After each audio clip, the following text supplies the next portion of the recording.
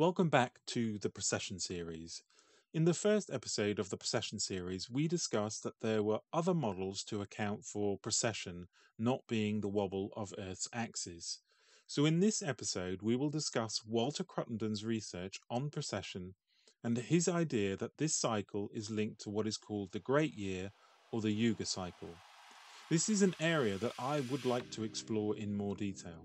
The connections and evidence that ancient civilizations were aware of this knowledge and have attempted to encode it in a way to preserve it for future generations.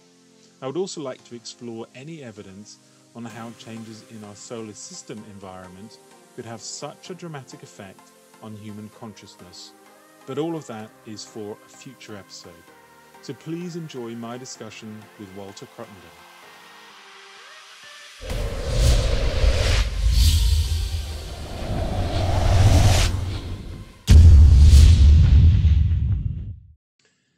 Okay, ladies and gentlemen, a big warm welcome to Walter Cruttenden, who's the author of The Lost Star and the man who pioneered the concept of our precessional cycle being linked to a binary star.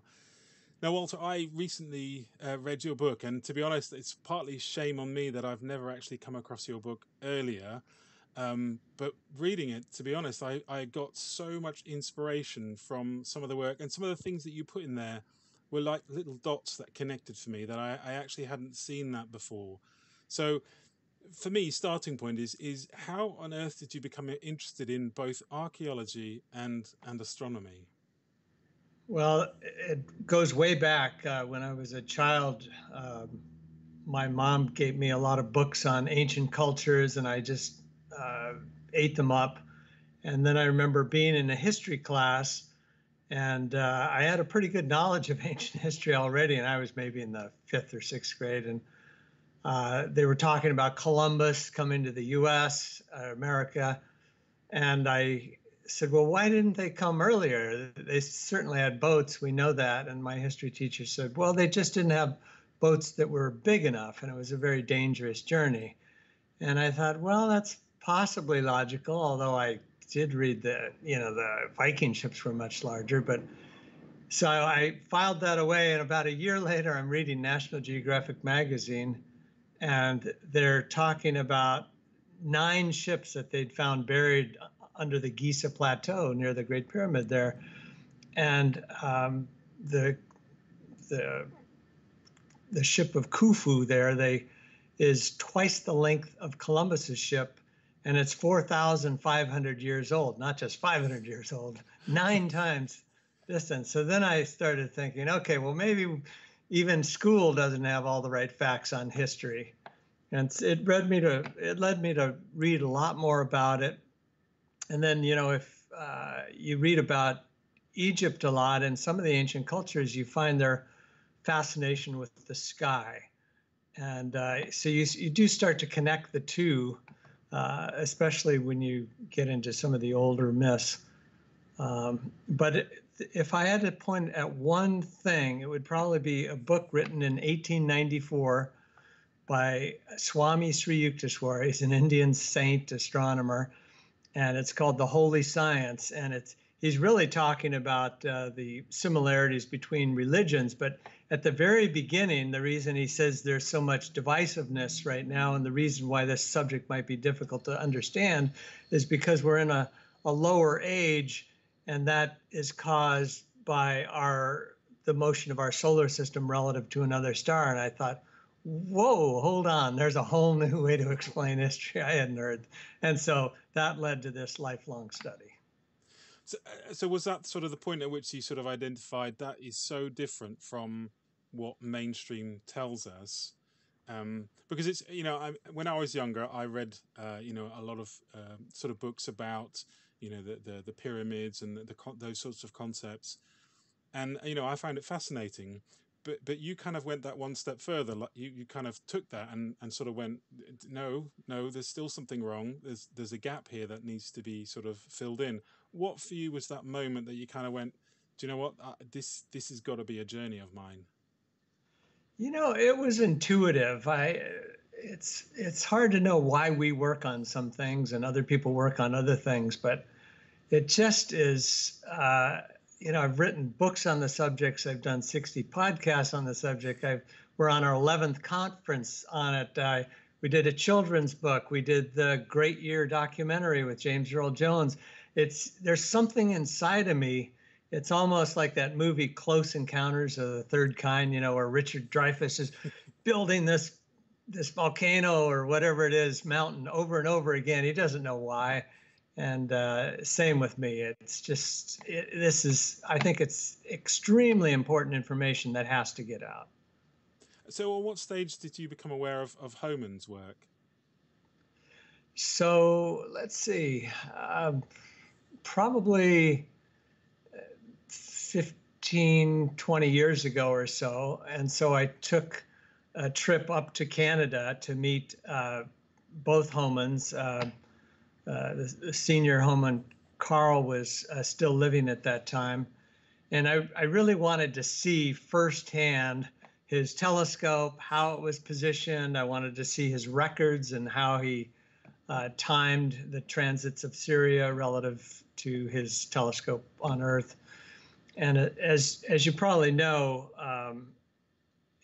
the telescope is absolutely fixed. It's like welded and sandbagged and stuff like that. And it's simply the Earth moving that makes it come around to Sirius every day. And that's a sidereal day, so 4 minutes difference with each day. And it was, so yeah, close to 20 years ago, and I was extremely impressed, and it sort of confirmed to me some of the mysteries of Sirius, that it didn't seem to show precession like other stars and like it would be expected to. So your first book came out in 2006, but you were actually involved in the CPAC back in 2004. So how did all of that sort of come about, the book and the CPAC? So initially, as this problem of ancient history and astronomy started to grow, I just got together with more and more scientists to study it, and I was looking for anybody I could, and so yeah, we did call our first meeting in Vancouver our Conference on Precession and Ancient Knowledge 1, and then yeah, it took me a while to sort of gather the thoughts, and I wanted to reach a larger audience just so I could get more feedback and input, so I could solve this problem quicker.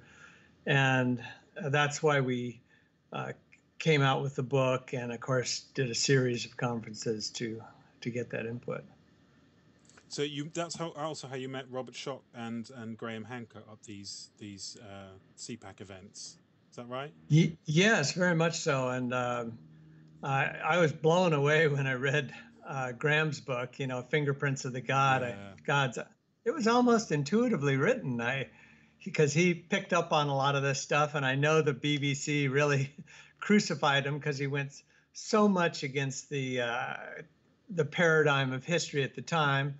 And every fact in the book may not be right, but God bless him for going out there on a limb and saying this stuff is real, and he trekked all over the world to check it out. And so, yeah, and I almost think of Lost Star as a prequel to Fingerprints, because he points out all this evidence, and I'm just trying to find out why it exists.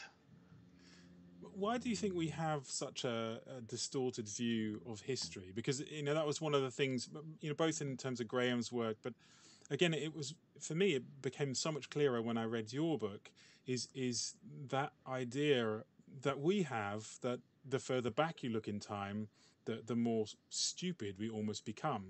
And I mean, I've done some ones looking at caveman, and you look up, you type in caveman in a search engine, and you get this sort of like Barney Flintstone looking character, and the reality probably is very different. So why do we have this view that we can't have been more intelligent than we are now, or equally as intelligent? Right. So there's a couple of reasons. I think I don't have all the answers, of course, but One is that we are in a relatively low age, if you believe in this cycle. And, we've just barely come out of the dark ages where all we could do was interpret things through the five senses. And we had no knowledge of finer forces like, everything's made of molecules, and those are made of atoms, and those are made of electrons and neutrons and protons, and no knowledge of magnetism or electromagnetism and all the different spectrums of light. And you go on and on and on. So we've kind of just come out of this super material age, barely entered what the Greeks would call the Bronze Age, or the Indians would call the Dwapara Yuga, where you start to discover these subtle particles and subtle forces. And but the paradigms of the big institutions take a while to change. They whether it's banking or religion or government or big strong beliefs, they just take a while. It's almost, some scientist, I forgot who it was, said that science changes one dead scientist at a time. You kind of got to give up the old one before the new one. And I think the precession problem was particularly entrenched because the word to explain the observable is the same word we use to explain the cause, and it's totally goofed up. It's mixed up. But and maybe one other reason is that we're still at a time where the big institutions like the Christian church, they said the earth was only 6,000 years old. Before that, nothing should have existed. And so you look at even early history, the scientific history, they tried to squeeze it all into this 6,000 years. And finally that broke down, about the time of the Renaissance. It just, geology and everything else didn't make sense if that was true. But so we had a way to replace it with evolution. And then we want to stick to these things because it gives us some sanity. And yet, evolution shouldn't be so strict that anything that came before us must be more primitive. We should allow for cycles, just like during the year we allow for seasons. So, well, and that for me, when I read your book, was for me one of those moments where you talked about you talk about why do we call it the month, the moonth, I think is what you referred to it in your book. And I'd never sat down and thought about that. And for me, that was just such a beautiful analogy to the fact that everything in our life is a cycle. They're all, some of them shorter and some of them longer. And then obviously, if we look at the Yuga cycle, that's obviously a hugely long cycle. Now, I haven't actually, talked about the Yuga cycle before. So can you give a very brief summary of where the concept of the Yuga cycle comes from, and how the different ages change from the bottom to the top? Sure. Very briefly, ancient cultures pretty much around the world 1,000 years ago, or even up through much of the Dark Age, had their view of history. And it was a cyclical view. It was just the common belief. And actually, Plato had a term for it. He called it the great year. And that, sort of history would repeat itself over very long periods of time. Not exactly the same, of course, but it was strong. And we find evidence of it in at least 30 ancient cultures. Some have put the number around 40, but Giorgio de Santillana and Hertha von Deschen, in their brilliant book, Hamlet's Mill, documented many of these references to a great year and the ancient fascination with precession. They're almost watching precession like it's a clock, and it is a clock of this greater cycle. So anyway, the yugas are simply, the Yuga cycle is simply this 24,000 rough year period of one precession cycle. And so it's maybe easier to understand from an astronomical point of view that, in a single day, we see the sun and the stars rise in the east and set in the west, and they go around us in 24 hours from our point of view.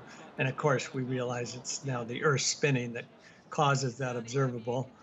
And in a single year, we see each of the 12 constellations of the zodiac. We're just using them as marker points, just like we use numbers on a clock to tell time, go completely around us. And again, they're not going around us. It's that some other motion of the Earth is taking place, this time not the Earth's rotation, but the Earth's revolution, that causes a different constellation to appear to be overhead roughly once a month.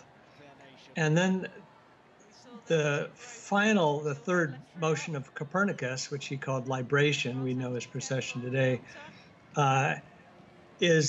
takes roughly 24,000 years, 25,720 years at the current rate, but it's affected by Kepler's law.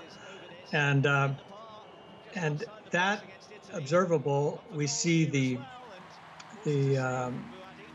if we look, say, on a specific day, the equinox, say the spring equinox, we'll notice that the same background stars are not in their exact same position on the equinox as you would expect if the sun were going exactly 360 degrees around the Earth.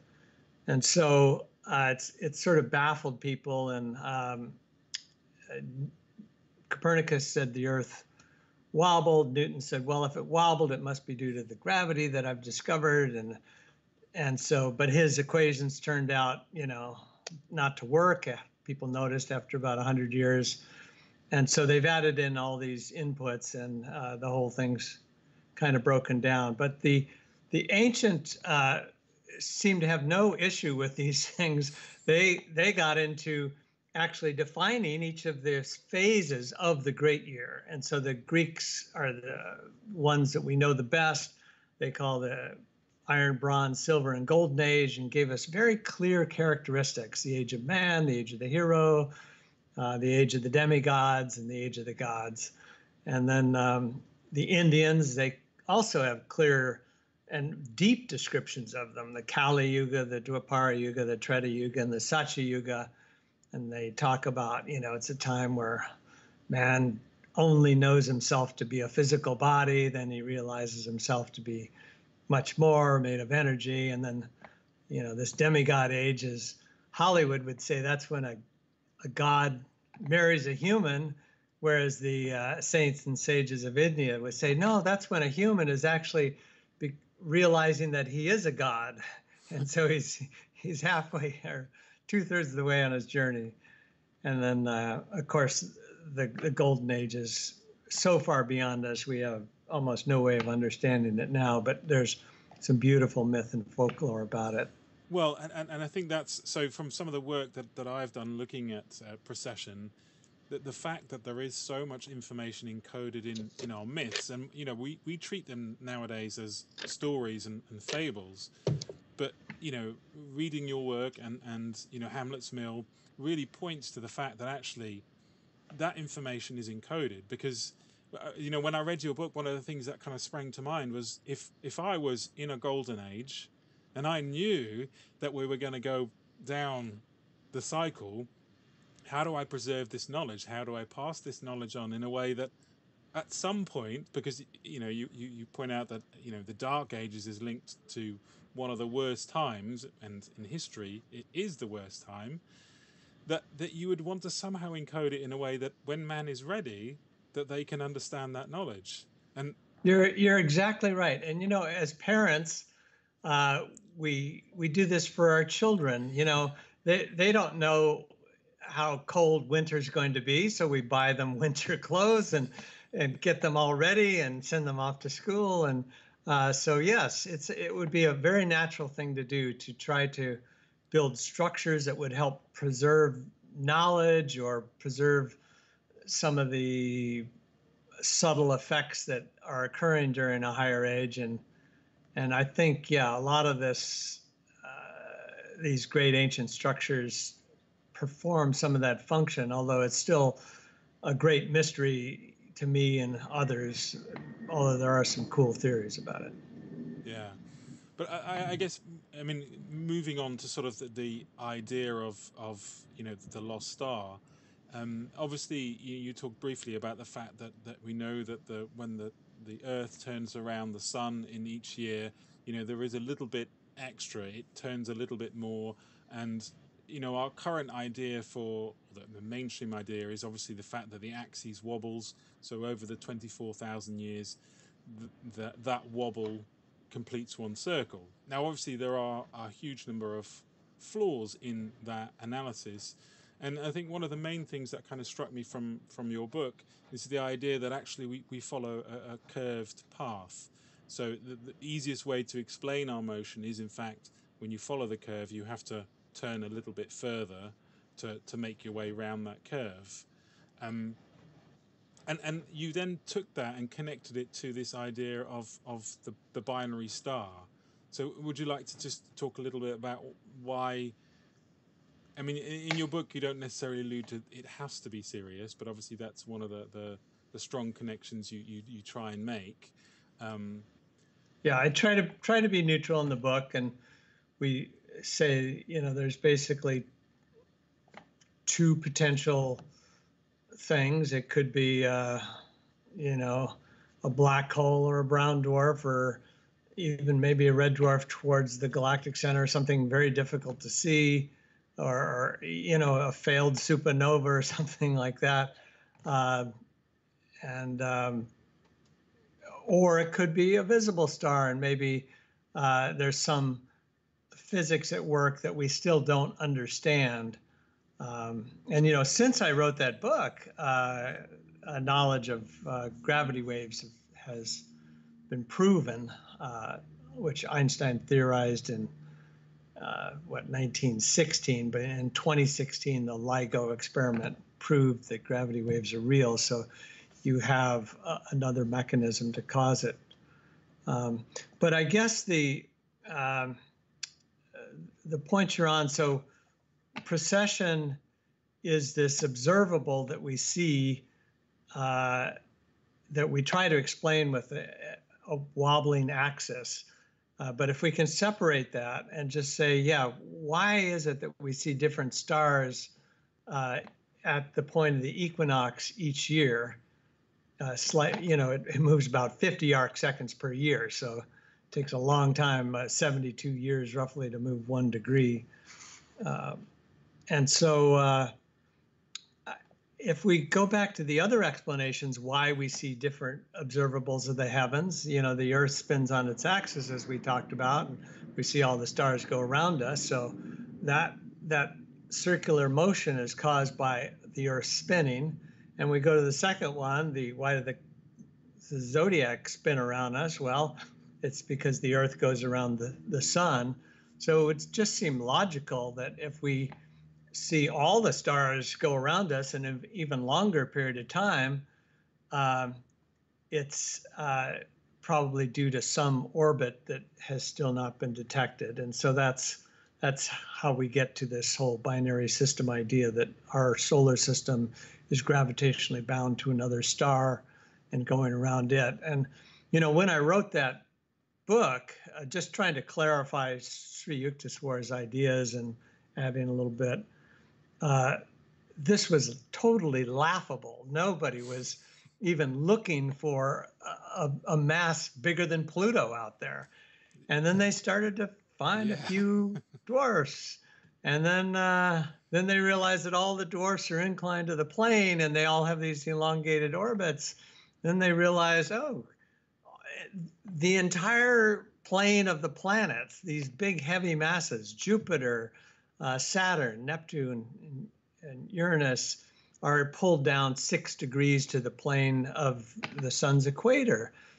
And to explain all these things with different ideas creates a lot of problems for science. So they try to, God bless them, at least they're looking at one thing. So they're looking for this huge mass, which every telescope in the in the world right now is pretty much pointed in the direction of Orion, between Sirius and the Pleiades, looking for whatever this ninth planet could be. So they can't even conceive that it could be something farther out, something greater mass.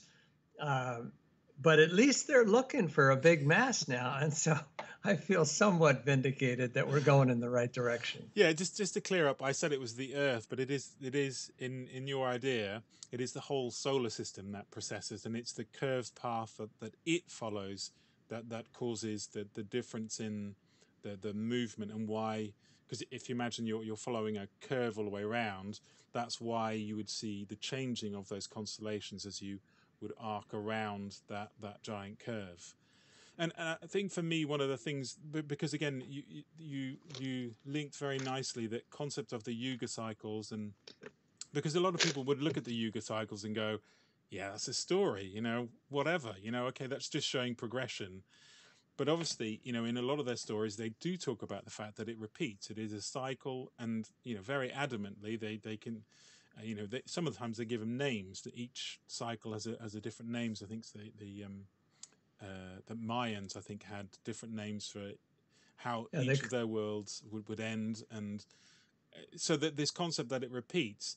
And what I liked particularly in your book was the idea that if it's serious, then we have okay, ignoring the fact that there is a problem with explaining how the gravities would work, but looking at the causal mechanism for that decline in our ability and then the return of our ability. In your book, you link that to our orbits, or getting closer to Sirius and moving further away. And again, you talked in there about some of the research in terms of the effects that magnetic waves and EM waves have on our brain and our ability to think. And even since then, I've done a little bit of research. There are more people uncovering the link between electromagnetic radiation and functions in the brain, and also genetic mutations and all these things. I mean, that to me is like a key of, that's a mechanism, that's a way of describing a mechanism that fits the Yuga cycle into the story of precession, into this concept of up and down for our mental abilities and our what we see in society. So that for me struck a massive chord, and joined many dots for me when I read that in your book.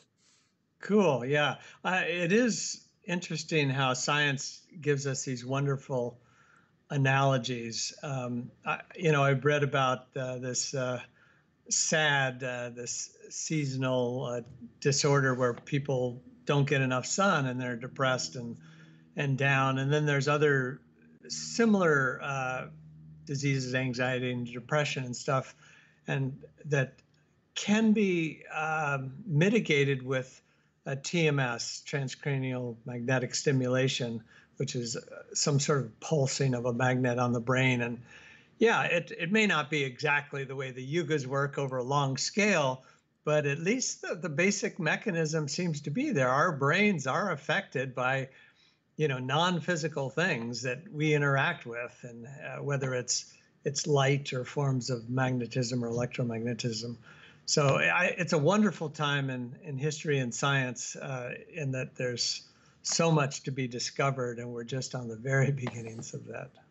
But curve. then you look at it, and I looked at it and thought, wow, the golden age, that's so far away. You'd like it to be just on your doorstep, and it's not. But you're right. We are at the point that we are starting to discover more and more about the way things work. We're still in a very naive phase, I think, in terms of our development.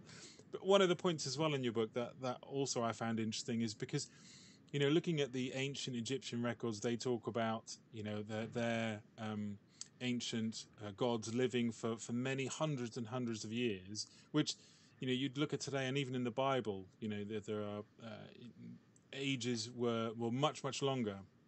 And you made that beautiful analogy between how long people lived in the dark ages, and then how long people live now, and that's already a massive increase. And yet that's only a very small move in that overall cycle. So is it that crazy that we project it forward for it to be 100 or 200 or 300 years? Yes, and it's what's so cool is that these records are all out there. The Chinese dynastic records, the farther back you go, the longer the dynasties are. And the kings list in Egypt, the farther back you go, the longer the kings are living or their kingdoms are existing.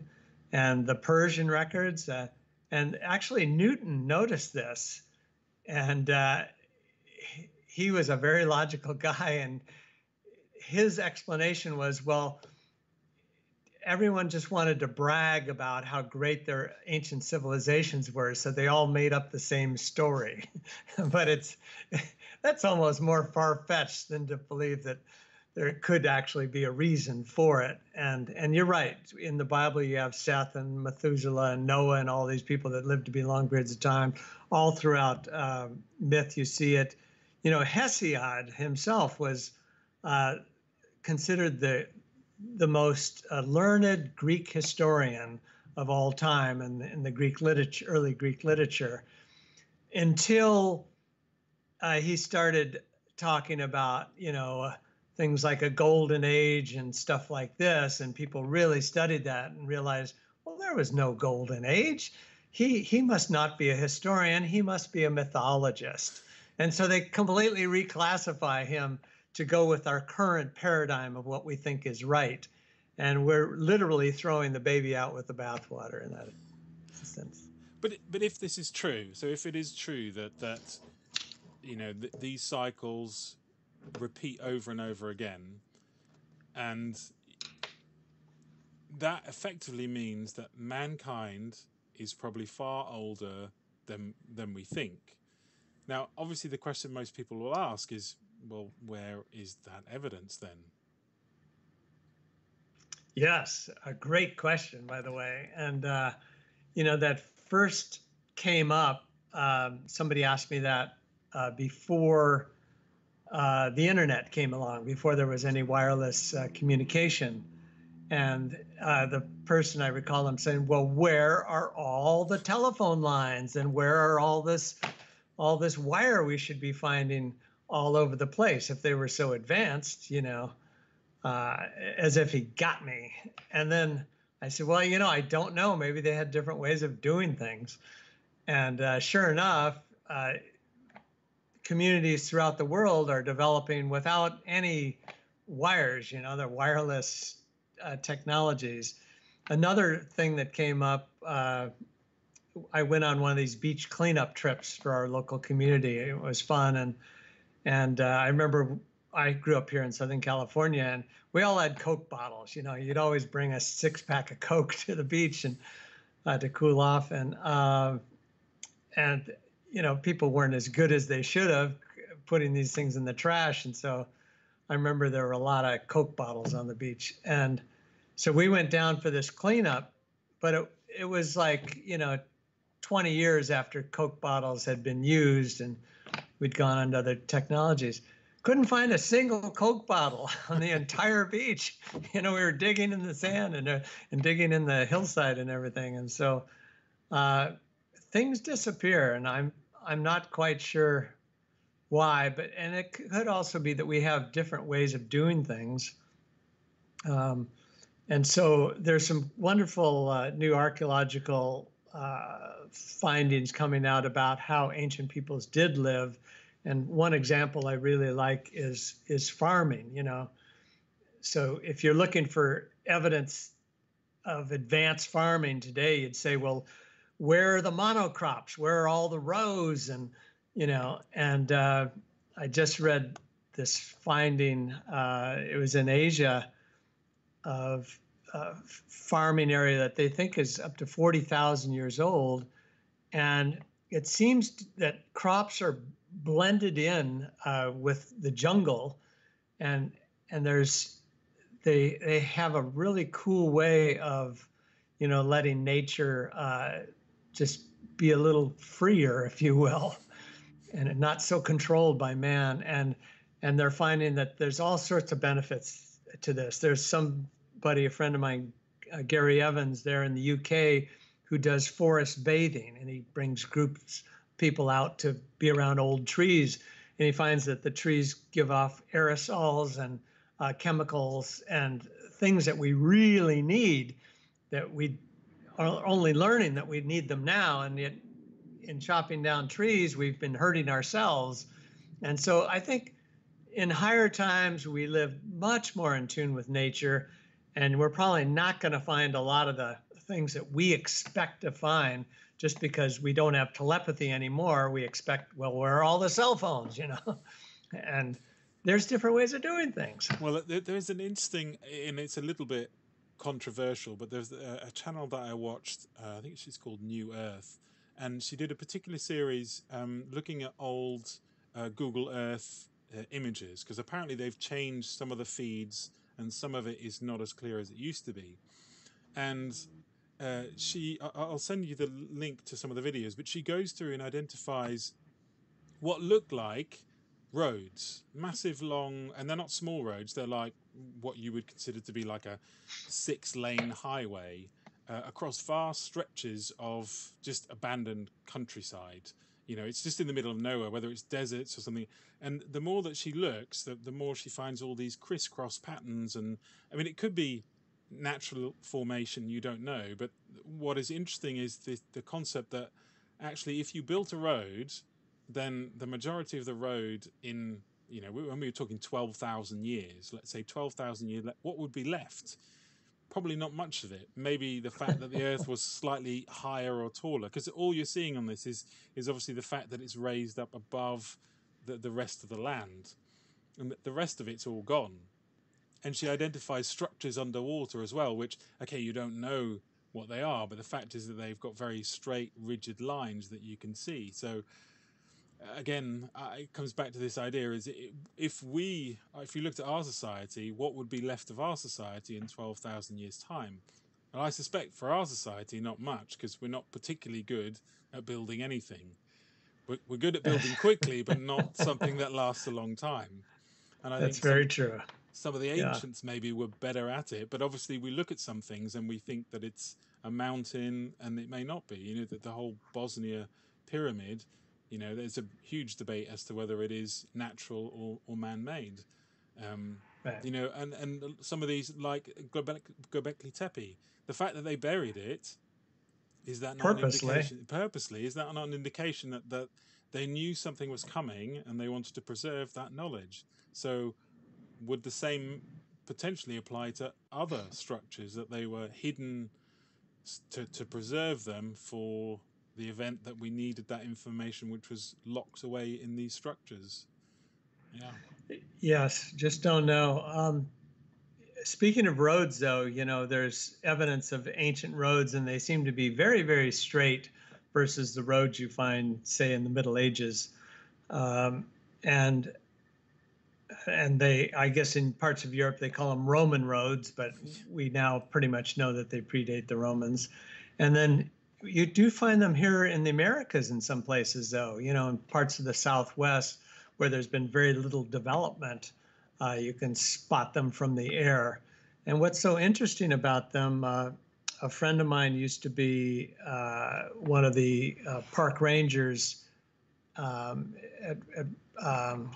Chaco Canyon, you know, a big area in the Southwest that's rather mysterious. And some of these roads, they go along perfectly straight across the desert floor. They're of course interrupted by places where rivers have formed and ravines and things like this, but otherwise they're perfectly straight. And then they'll come to a cliff, and you don't see them on the cliff. And then they're perfectly straight again at the top of the cliff. And this might be 1,000 feet or so in difference. And so what's that all about, you know? Well, and there's also those structures in Africa. You know, South Africa, there's all those stone walls, which I mean, they claim that it is where the farmers they used to keep their livestock, which is totally absurd, because the length you go to build these structures, you know, it doesn't make any sense. But yet they're all over the place, and again, probably from a civilization that we know nothing about. So, yeah, it's fascinating. So so when you know, you've been doing this for quite a long time now, How do the mainstream scientists and archaeologists react to this idea? Has it changed over those 10, 15 years you've been doing it? So it's almost like voting for Trump here in the United States, in that there's actually a lot of people are for him, but people don't like the way he communicates or certain things, and so nobody wants to admit that they're for him, and so I think it's somewhat that way, that that these ideas of a cycle of time make sense and help us make sense out of certain history and myth, and they're a solution in many ways, but it's not accepted in the mainstream, and therefore you can't admit out loud that you're for these, or you could lose your job in your college or university and these sorts of things. But people are slowly coming out of the closet, if you will, and we have more of these showing up at our conference on precession and ancient knowledge. We actually have one coming up this October 4th to 6th at the Marriott Hotel here in Newport Beach, California. And we're, some mainstream guys, some not so mainstream guys, but one person speaking is a dentist, and he's noticed that ancient jaws didn't have crowded teeth like we have, so they didn't need braces as often. And he's also noticed that they didn't need their wisdom teeth pulled. And he's wondering why this is. If we're so advanced, why have our bodies gone in reverse, so to speak? And so he's looking into diets as a way to explain it. So it could have a perfectly traditional explanation, but it's almost hearsay to talk about the idea that we were better, thousands and thousands of years ago than we are now. Well, I remember in your book you talked about the Sumerians, where there is evidence that they performed complex operations and they used to drill holes in people's heads, and I mean that is astounding. Yeah, trepanation, and then of course they found those skulls in Pakistan. I believe there's 13 skulls, 8,000 years old. And nobody noticed for a while. Then they realized, oh, these rear molars have been drilled, and with different sized drills and such fine dentistry that the enamel didn't break off. And how did they do that? Wow. Yeah. But it comes back to this idea that we have this preconceived idea that it has to be worse in the past, and slowly but surely the tide is turning in terms of more and more evidence is being uncovered that's just simply not the case. But I agree, and so we'll probably have some big paradigm shift at some point in the future, and I hope we can speed this along. By the way, if any of your listeners are interested in coming to CPAC, I hope you can let them know. I'll pop a little up on the screen for you. Yes, just cpakonline.com. And that runs from the 4th to the 6th. Yeah, a bunch of scientists come together, and we used to do just ourselves, and then we started inviting the public, and so there'll be a few hundred people in the audience. That there's a movement building that wants to figure this thing out. Yeah. So, I mean, a lot of the stuff that I've covered is to do with the electric universe. And there is, in the electric universe, there's the concept that, our solar system follows what they call a Birkeland current, which would be, or if we look at the spiral arms of the galaxy, they all move towards the center of our galaxy. It's a very slow migration, but slowly the stars move in that direction.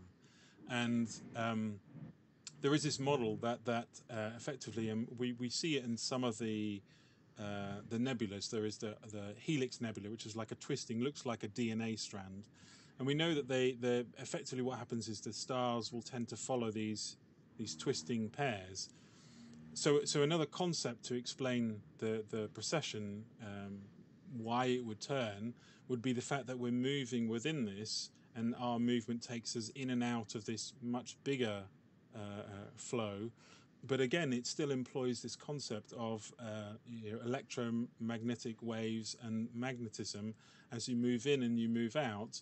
So again, the similarities between the two concepts are striking. I mean, the only difference is obviously one is bound by gravity and one is an electric force. But I think there are overlaps in terms of the implications that it has for, the fact that the Yuga cycle is real, and the fact that we can see that there is an effect on, the human brain or the human evolution over a fixed time period, which takes it in this up and down cycle. I don't know if you were aware of, that's one of the videos that I'd covered previously. Yes, I've really enjoyed reading about the electric universe, and I'm no expert in it, so I'll let the scientists figure that out. But I'm looking for explanations. I do find it fascinating that um, you know just with the Earth spinning on its axis, and we get waxing and waning light every day, and our bodies have adapted to that, and so we go into a subconscious state at night, and we're of course in a conscious state during the day like we are right now. And like right now we've almost forgotten our dreams or completely forgotten them, and it's a different world that we don't think exists. And yet when we're in our dreams, we almost completely forget this world we're existing in right now. And we we can do much different things. And so if you have that big a change in consciousness going on every single day, how much of a leap is it to really say there might even be a long-term change in consciousness over 24,000 years, or every 12,000 years? So it's very possible, and yeah, I would love to see how the science develops to explain it. Yeah, no, absolutely. I think these are, as you say, exciting times as we discover more and more about this. Are there any things that you are working on, at the moment that would help uncover more of this? So I was up at JPL the other day, the Jet Propulsion Laboratory associated with Caltech here in Southern California, and looked at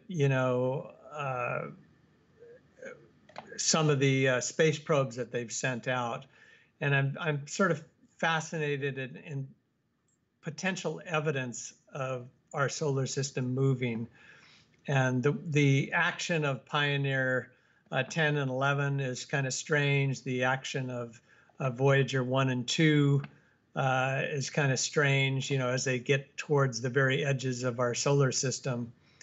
It seems like our heliosphere is not such a sphere after all. It's more sort of bullet shaped.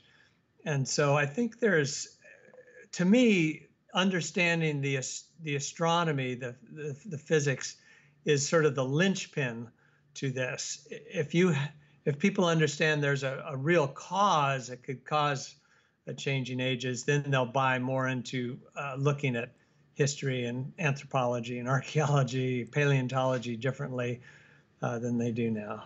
And so, yeah, I'm super stoked, and all the findings going on with the dwarf planets and their orbits, and all the perihelions are on one side of the sun. It's just uncanny. And my latest area of research is on resonances, and planets and moons fall into resonances, and so that they don't kick each other out of the solar system and that's how solar systems stabilize. And so our Earth and Moon, they're in resonance. We always see the same side of the moon facing us, and it takes the least amount of energy to perpetuate that motion. Or Pluto and Neptune, they're in a 3-to-2 relationship, and it appears that many of the new dwarf orbits they're finding are in some sort of resonance. So that's what I'm focused on right now. Awesome. Did you see this week as well, or was it last week? I think they've classified it as a comet, what's it called? Borisov. So are you aware of the Oumuamua, the what they called an extraterrestrial object that they some thought might be a spaceship that entered and went past the sun? Well, I think this week or last week, it's called Comet Borisov, and it's what they call as an interstellar visitor, and it's a proper comet, whereas the Oumuamua was a bit of a strange object in terms of its movement. It didn't behave exactly as we wanted to. And the interesting thing about the comet Borisov is that it is not gravitationally locked to the sun, but it is following an elliptical path, but a just much larger elliptical path. So again, implying that it could be on a random trajectory out of nowhere, or it could be locked into an orbit about something else much further out. But hey, Could be. Yeah, could be indeed. Yeah, Well, we're going to figure that out. Yeah, no, exactly. If people want to know more about the your sort of idea on the lost star and the notion with Sirius, where can they go to find out more on that? Obviously, the CPAC that you've talked about. Yes, this conference on precession and ancient knowledge that we hold each year is a fun way. I mean, if you happen to be in Southern California, please attend and just go to cpakonline.com. But also, you can just read, the book Lost Star of Myth and Time. It's also on Kindle and Audible and things like that. That's a way to find out more. Or write us here at just Walter at the Binary Research Institute. And we love, there's so many people working on this from so many different angles. And I'd love to get those emails and just try to correlate things. But you also have on the website, there are lots of articles as well that, if people want to know more, there's stuff on your website as well. That's true, yes, at the binaryresearchinstitute.org. Awesome. Well, Walter, thank you very much for your time. It's been an absolute pleasure talking to you. And, maybe if we uncover some more gems, then maybe we can do this again in the future. I would look forward to it. Thank you, Gareth. Thank you very Appreciate much. it. Thank Okay, you. bye-bye.